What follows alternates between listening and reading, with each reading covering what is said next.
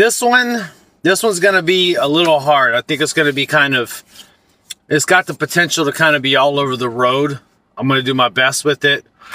But this one, I started off wanting to cover a topic.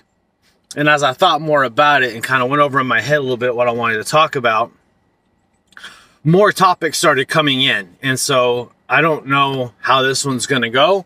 I'm going to push the record button. I push the record button and we're just going to fucking let it go and see. We're going to see where this goddamn ride takes us. I'm going to start by saying toxic masculinity is a fucking completely made up term. That's one topic that I'm going to go with in this. Toxic masculinity does not fucking exist. There's no such thing as toxic masculinity. You have a masculine man and you have a toxic boy. Toxic and masculinity don't fucking go together. Along with the toxic boy and the masculine man, we've all heard the term. I've even probably said it once or twice myself before when I was, you know, in my darker headspace days before I kind of realized things. But I said, and we've all heard the term, the nice guy always finishes last. That's true. The nice guy does finish last, and there's a fucking reason. Because women don't want a nice guy. Women want a masculine fucking man. Nice guys are passive aggressive.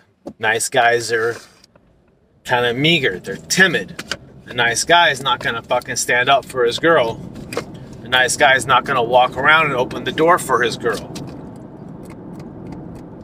A nice guy is in the friend zone because a woman wants a masculine fucking man.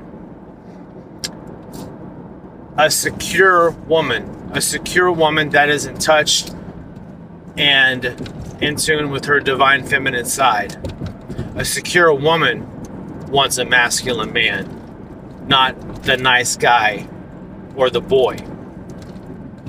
An insecure woman, now she wants the nice guy. She does not want the masculine man. And the term masculine or toxic masculinity has been made up by these insecure women who don't have the ability to raise themselves to the level that they want to be at. They have to bring other people down.